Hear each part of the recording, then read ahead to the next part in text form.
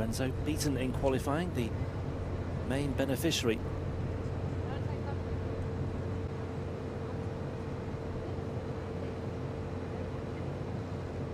For Katie Boulter, she has played Paolini before, and she may have taken something from that previous. Paolini, a player who has been on the circuit slightly longer than Di Lorenzo, but the American certainly a player who is making some eye-catching strides in the formative years of her, beating some established tour players, the likes of Bibiane Schuss and Kirsten Flipkens in the final.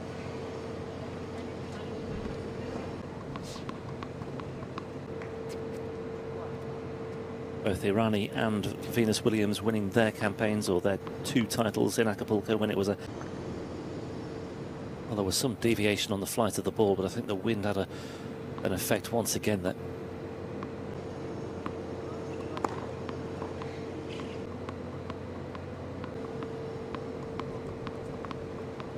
service game lasting 10 minutes.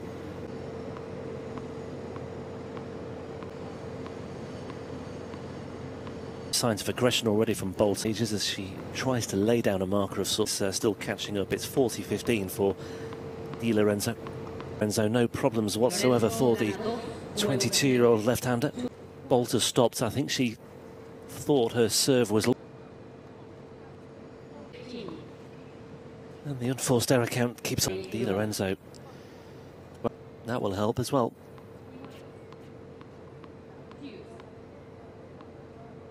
Slightly belated hand signal, but the call was made. It was a fairly quiet one. That was why I was just thrown slightly off guard there. It did look good.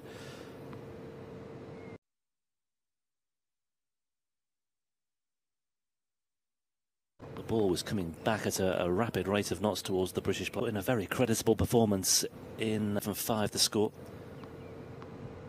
Svitolina, the 5th seed in Melbourne, but Boulter really struck the ball very well that day. 27 winners.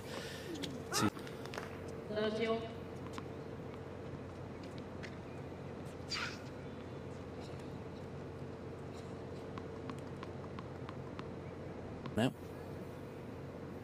Boulter with her really pegged back on the back foot. Boulter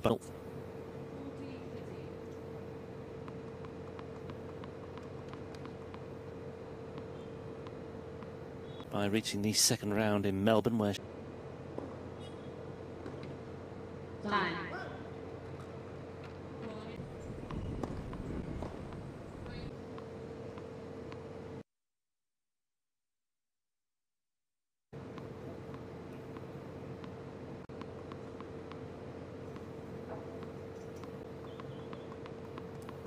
Is a full use of their good fortune by going all the way to win a title. Coco Gauff, of course,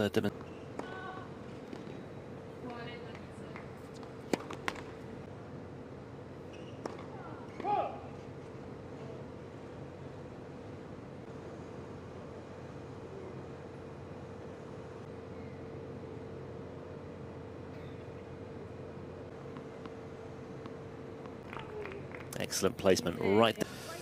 Who is taking a good look at this. The ball is left.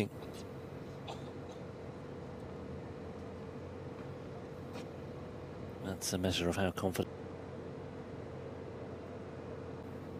Do with a.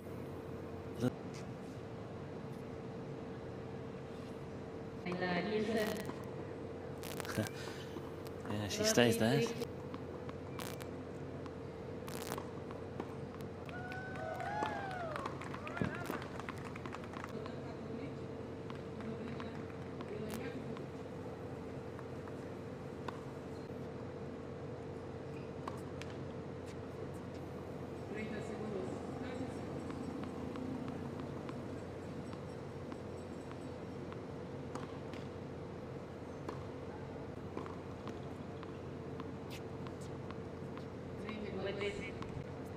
Not by much.